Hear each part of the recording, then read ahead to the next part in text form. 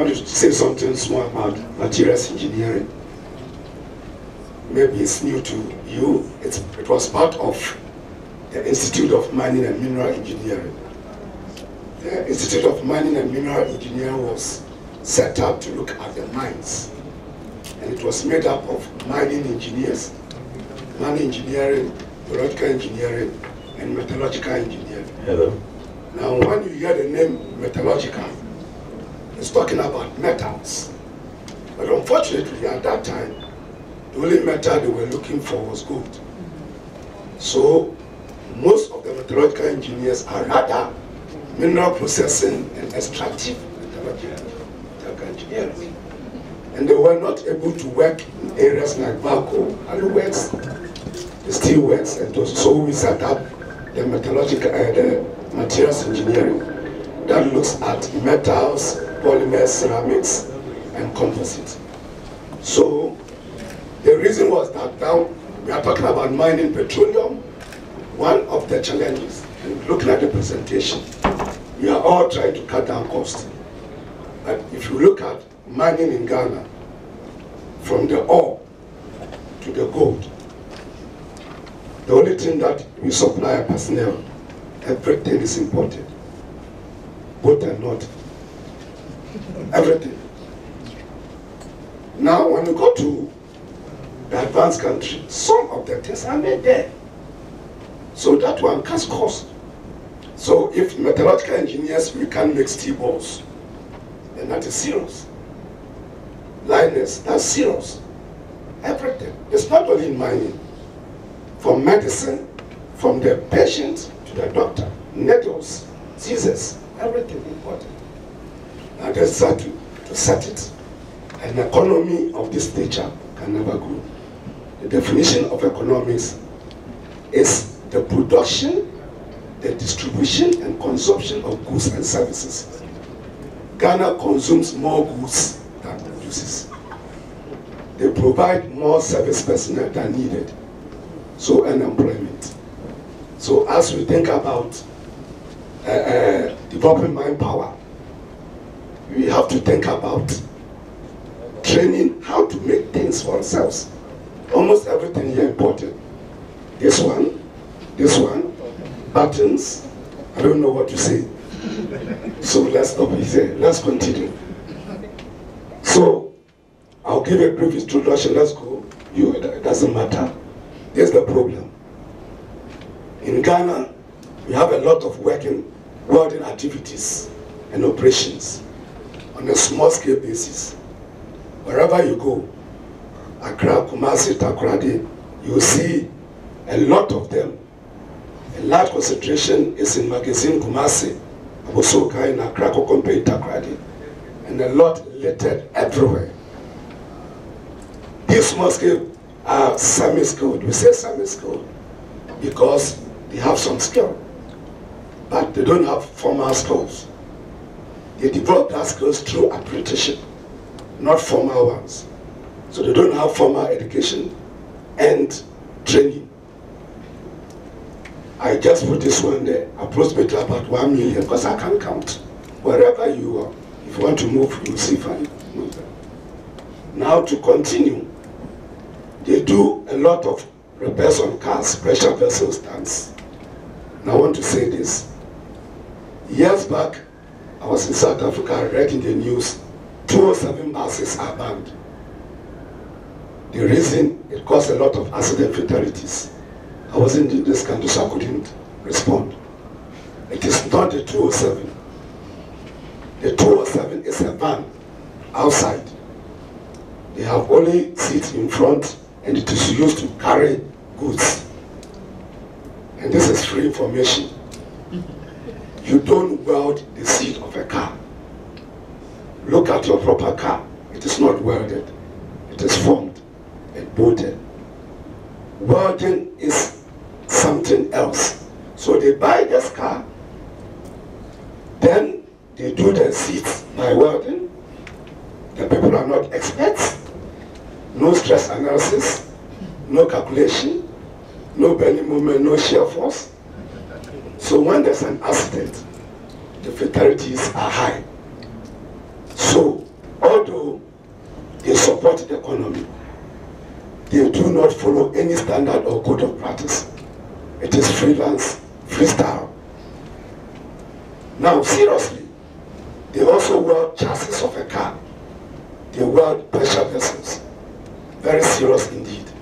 So when we are having explosions and when we are having accidents, it is not the devil who wants blood to drink.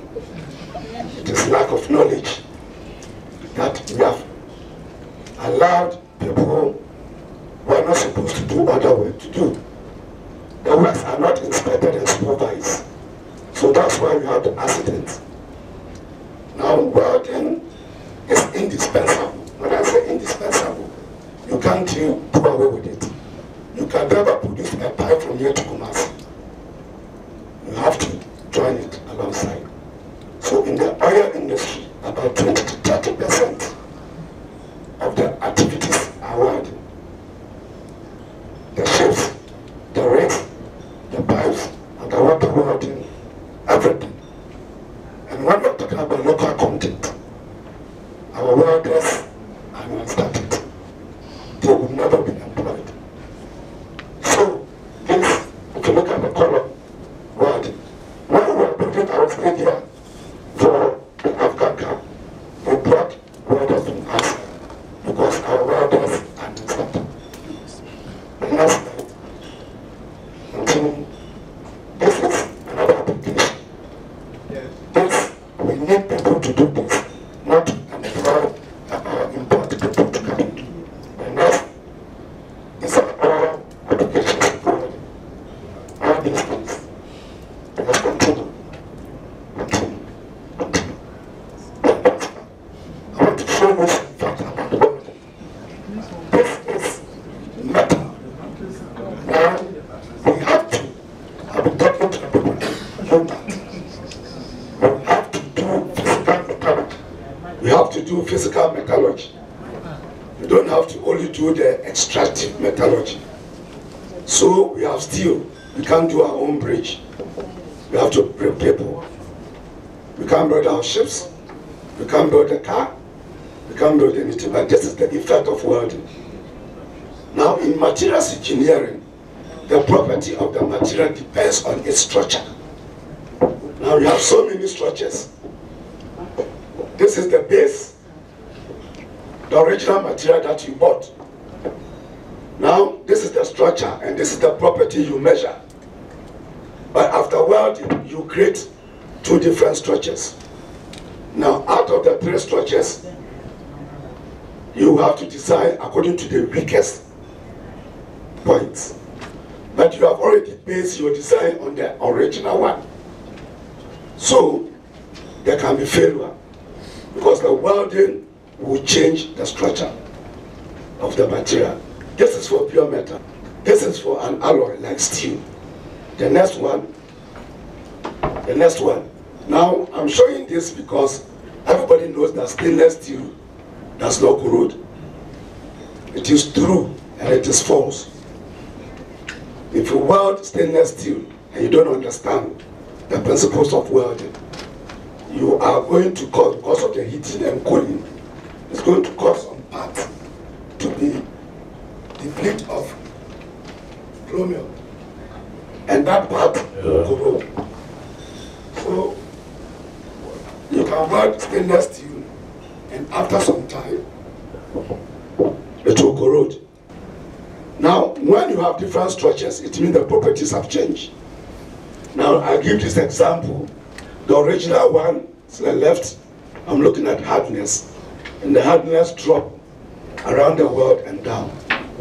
In other places, it will be harder for steel.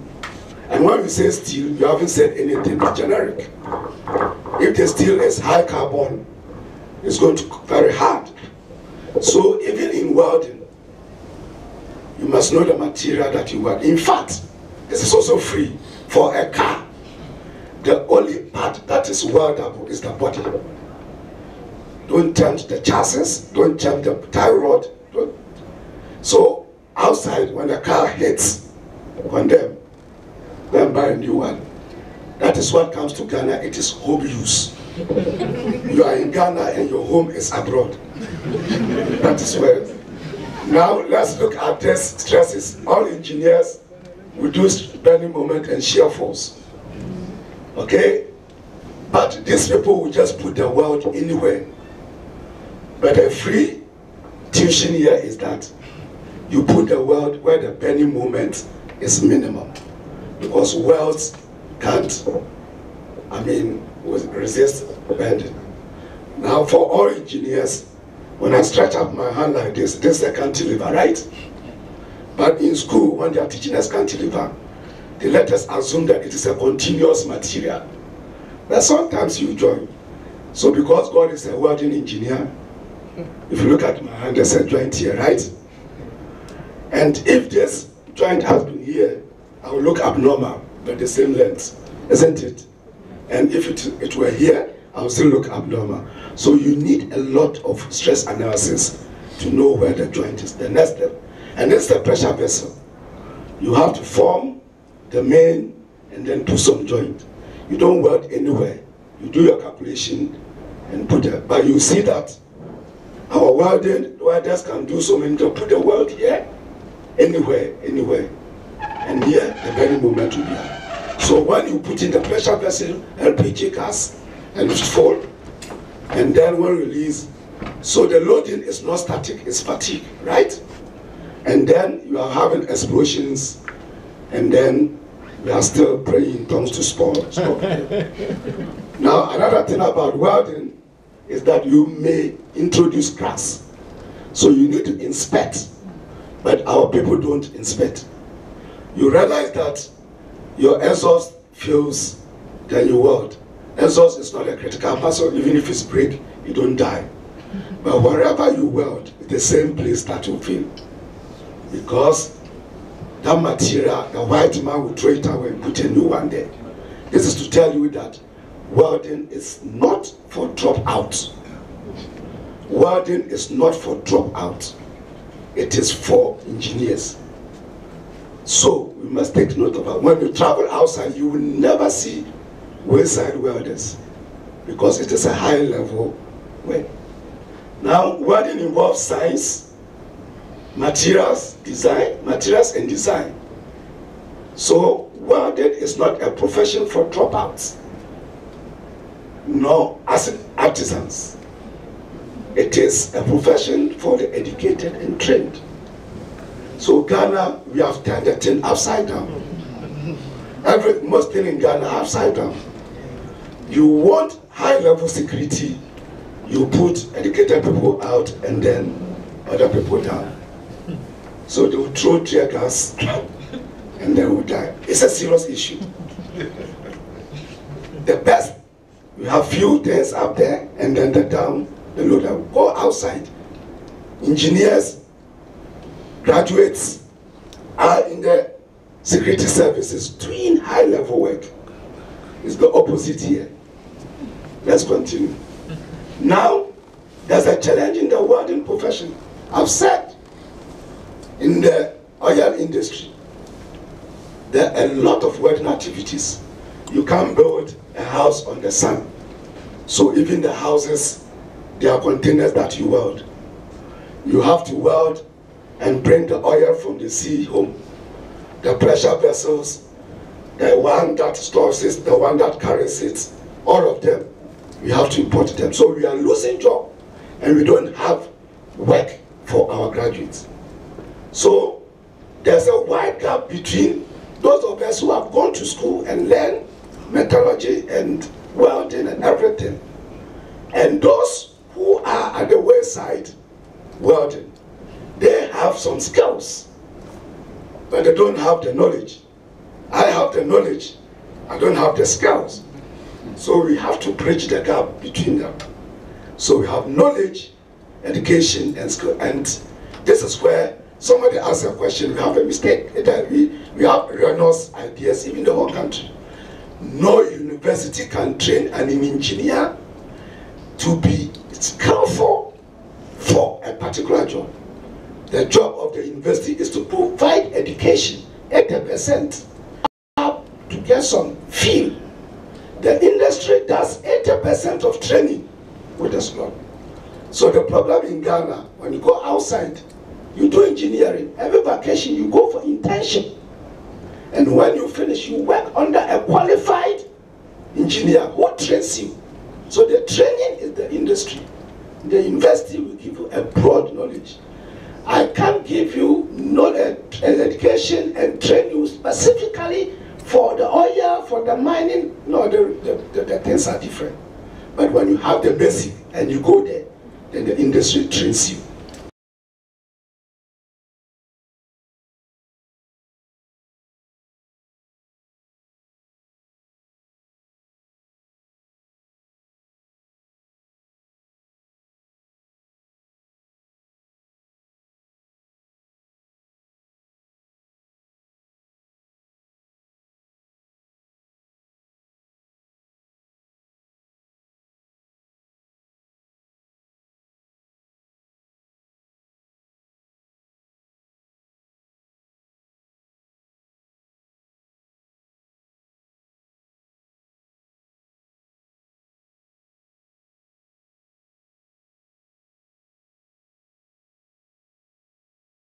Especially those who weld under the sea. You have to be paid for diving, you have to pay to weld, and then they charge per hour. Let's continue. The next slide. So there's lack of well-structured institutions. We don't have institutions up to the high level. I did my master's. My students are doing their PhD in welding. Now there's non-existence profession.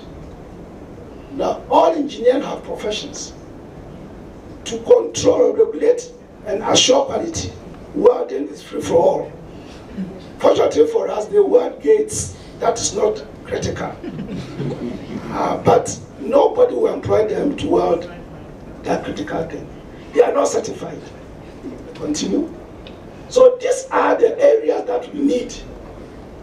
Welders, certified ones, welding supervisors, welding inspectors, welding educators, welding engineers, and then the professional body.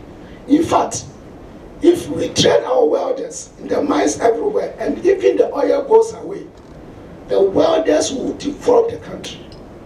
Because it is not only the oil industry that you need welders. You have to build high structures, and most of them are welding. You always have to import them, so you know what we do? We take loans from them, we bring, and they'll come and chop the loans, and they will pay the loan. So we also have to develop, and let me tell you, no white man will train you to compete with him. We are the market. So what Ghana does is that education is almost free. You train them, Ghanaians are brilliant, first class, second class, they don't know what to do with them. So fine, let him give them scholarship. And then they go and we use them. So it's like making palm nut soup. And then the white man will skim the oil and take it away. And then you want them to train you, it will not. We have to train our own people to compete in the world. So a welder is the one who actually performs the act of welding. Now in manual welding, the quality of the weld depends on the skill of the welder, on the mood. If the wife has annoyed him, it is going to affect the work that he's going to do. Therefore, you need a supervisor. They are manual skills. They need to improve that by good training and supervision. The welder must be satisfied for a particular job. And a satisfied welder holds a certificate that exhibits the proof that he has passed an examination involving a certain materials, processing thickness, range, techniques. In fact, some time ago, the welders were complaining that people were not taking them, and somebody asked me, I said, even me, if I have a job, I will take you. The fact is a fact. So I started talking to the government, but thank God, the Ghana Petroleum Company and I think the World Bank have got money now. They want to train that welders for the oil market. Otherwise, we are not going to benefit much. So welding supervisor is someone who rose to the position after years of welding education and training. and of practice and welder. So you upgrade from welder to a welder supervisor. So it's an upgrade. So the least paid person in the industry is the welder. But even that, the money he takes is not be small. So the person provides leadership for the group of welders. And he makes sure that everything is done according to schedule. Okay? After welding, when you are welding, somebody supervises you. After that, somebody inspects. The inspection, the inspector approves or rejects a welding. The ones that we have over here, it is already approved. While the person welds is approved. But you see, when there's a defect or a problem, the accident doesn't occur now. It occurs some months later. So you never know that it is the welder who was the cause of the crack and accident. So this is a pipe, it's not clear, a pipe which is being inspected by radiography. So you weld a pipe and you have to inspect. I've seen a lot of pressure vessels, so many welds, plenty of them in the market. Now, it's also a pressure vessel using welding. So it's a very serious thing. It means that from welding, you have other personnels. And inspection is not only for welding. The mines, the hoist, and everything you have to inspect. So these are the methods of inspection. Now, when we develop and move into it, it means a lot of personnel, a lot of jobs. And these techniques are also used to inspect aircraft. Anytime the plane flies, I'm not scaring you, but planes have a lot of cracks. That's my area of specialty. So what we do is that we measure the crack.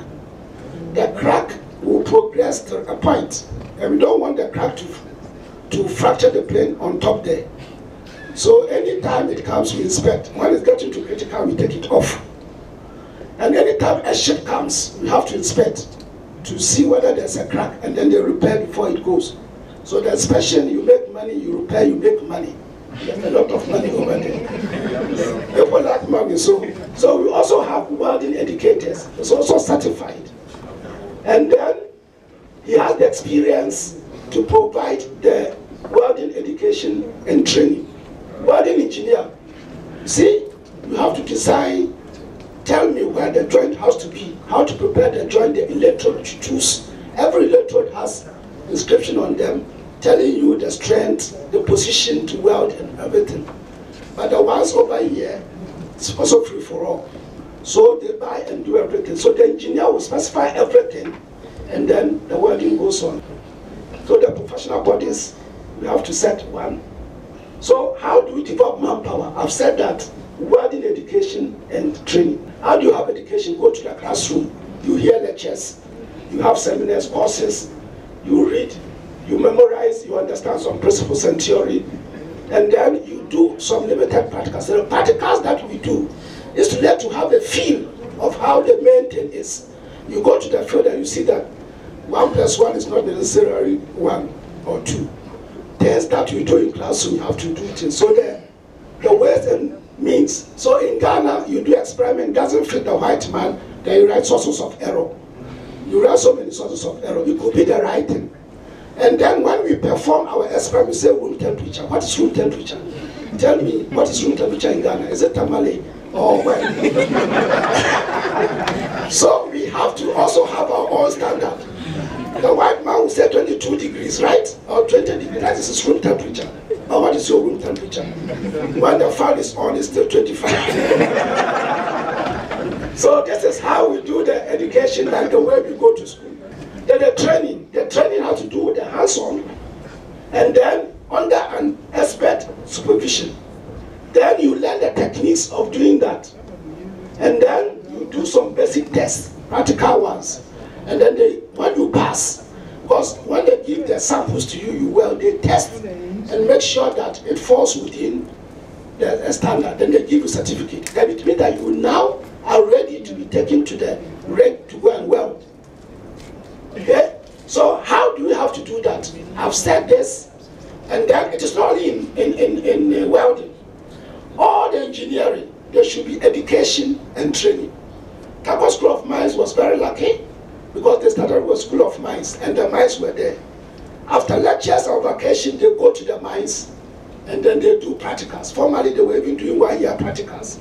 So by the time they finish, they have a lot of hands-on. But when it comes to other engineering, but every mechanical engineer is a maintenance officer.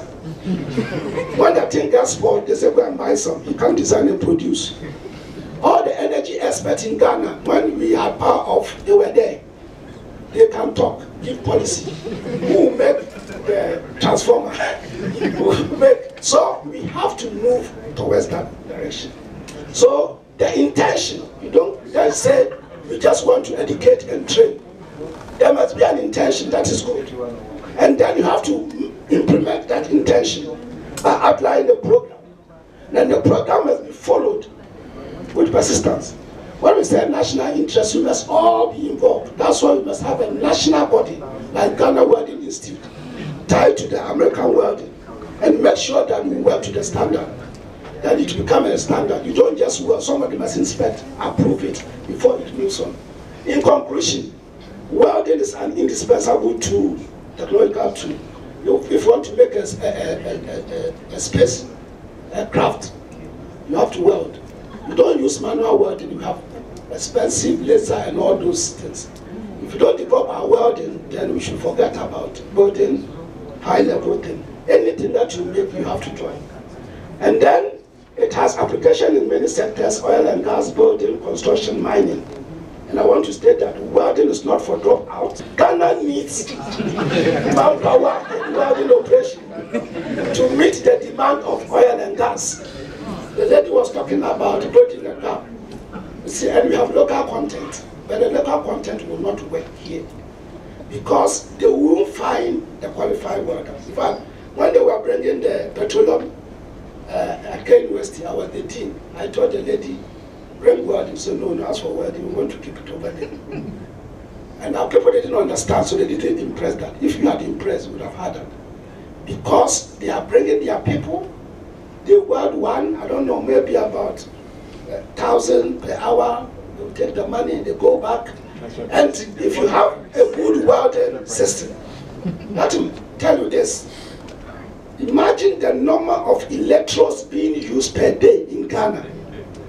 Per day. You know electrode? Yeah. In Kumasi, Accra, so and so, thousands, all imported.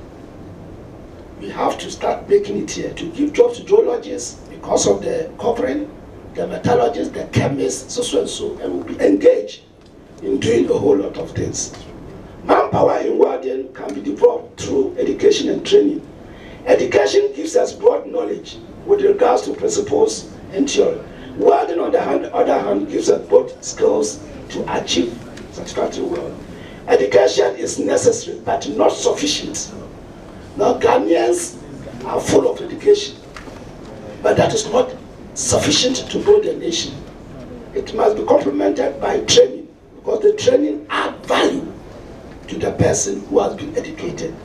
Education and training are necessary for Ghana. Welding education and training should start with intention and is implemented by applying a program and by realizing it with persistence. Thank you very much. Well, thank you, Prof. Kwofie.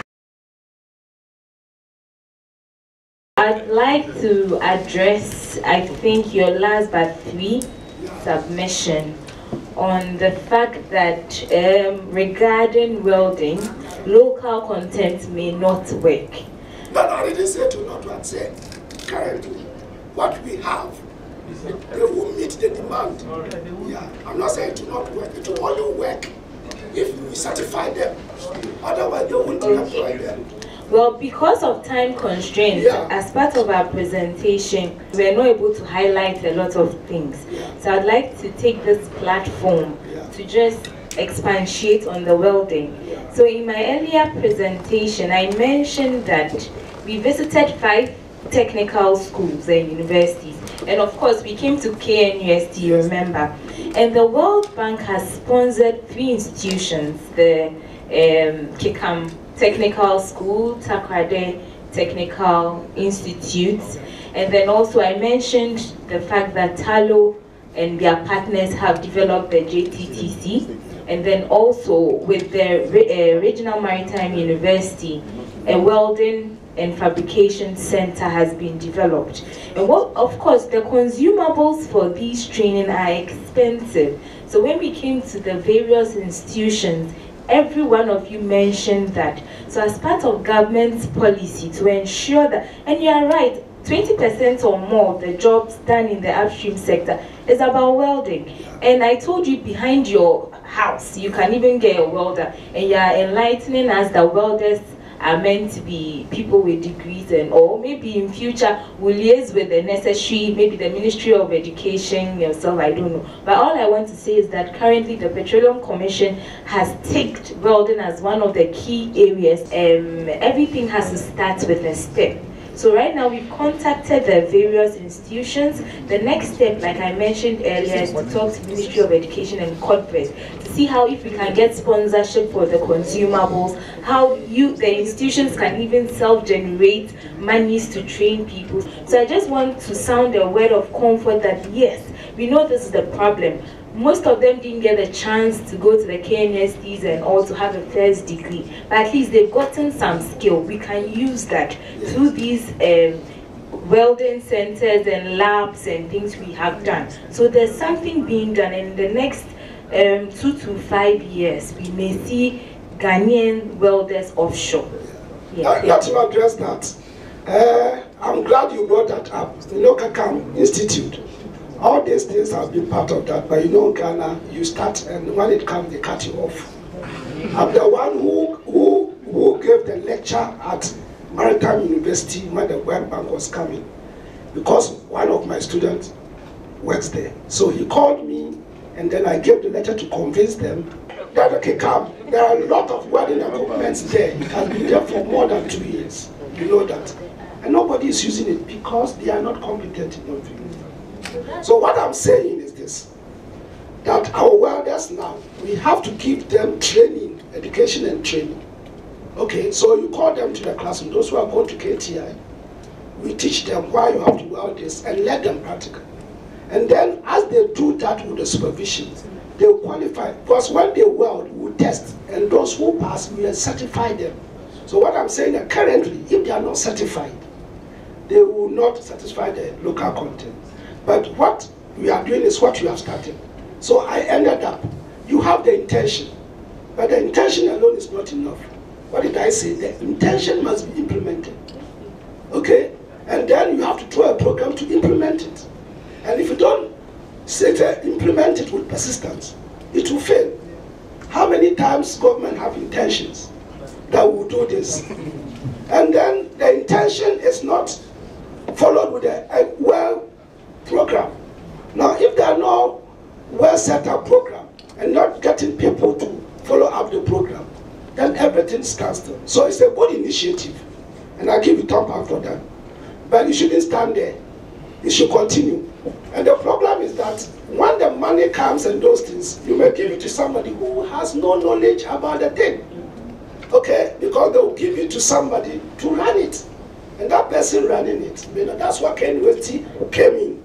That we have engineers, mechanical university involved, chemistry, everything, science, engineering, okay? And then we work in hand to hand with them. We set up a center, we train, and then we move it forward. So it is in line with what you are saying. But what I'm saying is that for the past years that we have the oil, our welders have not benefited. Reason being that they are not certified. So we have to certify them. And the intention of so many people there is that they are only looking at the welder being certified. They are not looking at the welding engineer. They are not looking at the welding supervisor. They are not looking at the welding educator. They are not looking at the rest. So if the oil industry is off, those people who are satisfied, they are still unemployed again. But we have to move forward beyond that small technical thing and develop the higher level. That's what I'm saying. All right, Prof. My name is Kwofie. We haven't finished. Yes. Basically, I share her sentiment. Sometimes these conferences, it's not only about the challenges that we point out, but practical solutions that we can also develop. I gave it to you. And you see, one of our students asked a question and said, what is the school training us? It's true that the university should teach and the industry should play part. But as you are aware, in other countries, the lecturers themselves are industry persons. Yes. That's the difference here. Yeah. The lecturers themselves in other countries, they are industry persons. Yes. So even some have written books on the material and the follow-up. Sometimes, no matter our good initiative, we are limited. Like you pointing out that car seats shouldn't be welded. Yes. So academia, you pointed it out. Yeah. How can we then solve it? Because you know that most of the accidents, because why people die is the impact. Yeah. Impact to those weathers. So what can we do about it? Yes, the job of a professor is to teach and publish and put things in public domain. And profess. Yes, and profess. So I've done my part, okay?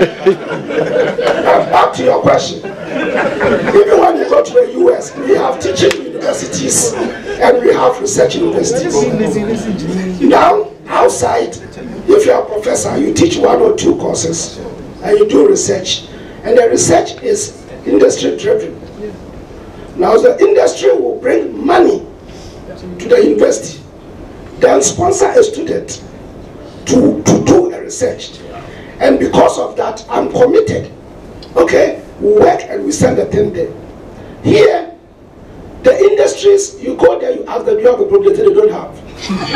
They don't have. Yeah.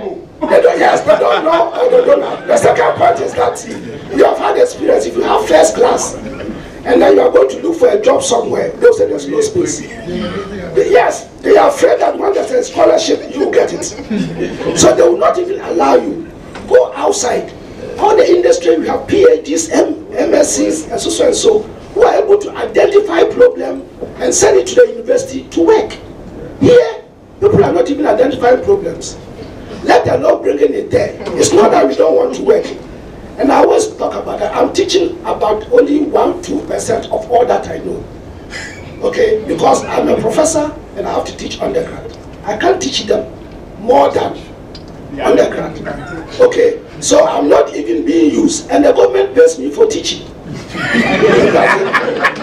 So that is true. I was sharing something with a friend. That there's a very public health issue that I have researched into and published. Nobody's talking about. And the issue is that, don't be scared, the issue is that everybody eats kenke, corn, akpele, and everything. The metals that they used to are being done by these artisans. Now, it wears into the food. And I've done research to show. And then we're having more iron in our system. And then it can cause you cancer, it can cause pressure, isn't it?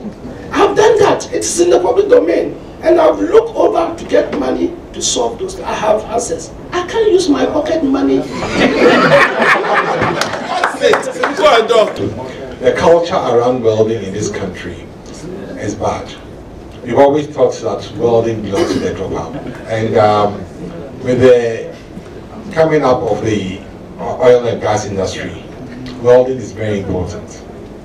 And I'm happy that the Petroleum Commission has brought that out. But it's important for them to know that at this stage, we are not just apportioning blame. Yes, no. Our duty is to come out with the problems. It's not that we just want to talk, there's not going to be a talk shop. They are responsible to help in solving some of the problems.